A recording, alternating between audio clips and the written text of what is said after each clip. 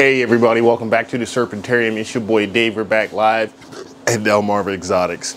It's another week. We're doing a quick video update because we got some exciting news that we got to get out there and shed out to the world.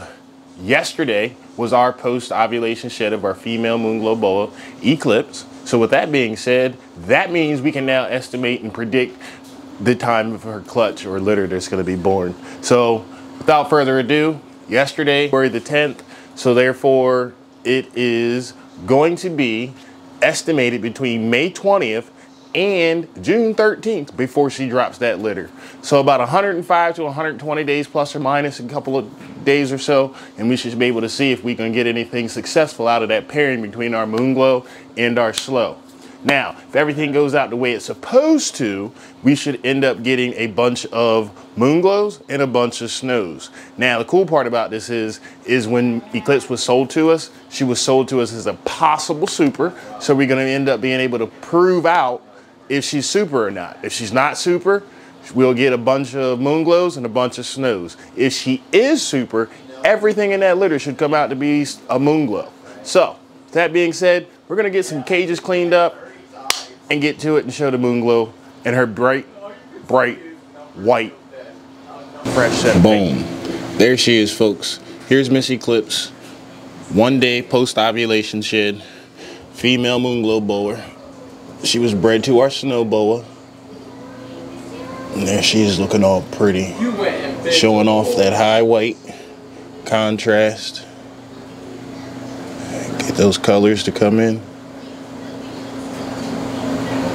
Beautiful boa. You little. Sitting on her hot side, we got her temperature set at about 92.6 degrees. She just moved over here. She's been sitting on her cool side majority of the day. But there she is. Beautiful boa constrictor.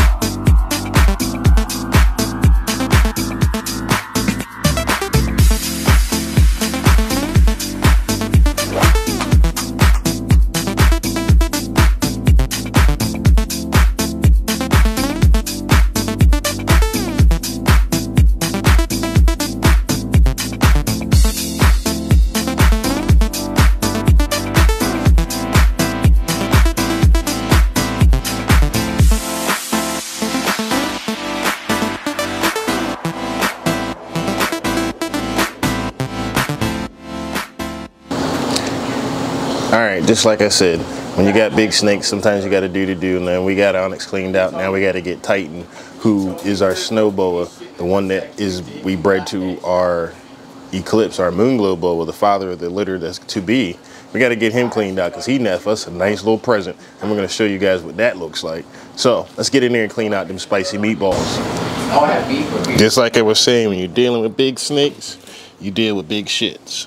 So there's the big shit that we got to get out of his cage. And there's Titan, our Snow Boa, sitting up there, looking all mischievous and relaxed. Fresh shed on him. You know, he's tickled to death what he done did.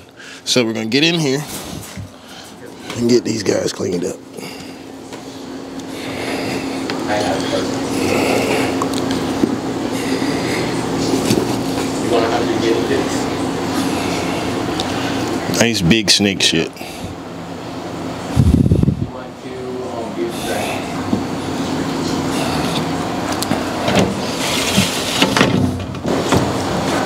Alright guys, that's all I got for you for this week.